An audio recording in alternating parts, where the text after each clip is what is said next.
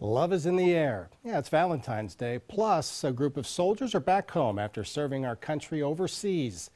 27 First News reporter Julie Bursick is in Warren to tell us about the big homecoming, which actually happened earlier than expected. Hey Dave, I found this sign here on the ground. It's probably quickly dropped as a family member was welcoming back his or her soldier. It's members of the 838th. They are back home tonight. 130 members back with their families. Now, Packard Music Hall basically for the most part is cleared out, but let me tell you, about 20-30 minutes ago, it was the place to be as family members were reuniting with their loved ones for the first time in almost 10 months. There was a lot of hugs, a lot of tears, a lot of just cheering together, reuniting with sons and daughters, husbands and wives. I talked to one family, and this was their son's first deployment. It was a little hard on them, too, as you can imagine, not being able to talk to him all the time and know what's going on. They tell me they are so happy that he is back home with them tonight.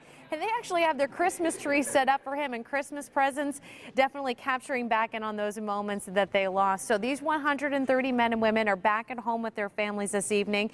They've been in Afghanistan for about 10 months, performing a number of different jobs and duties as being the military police. But for right now, their main duty is just enjoying their time with their families, and welcome home to each and every single one of them.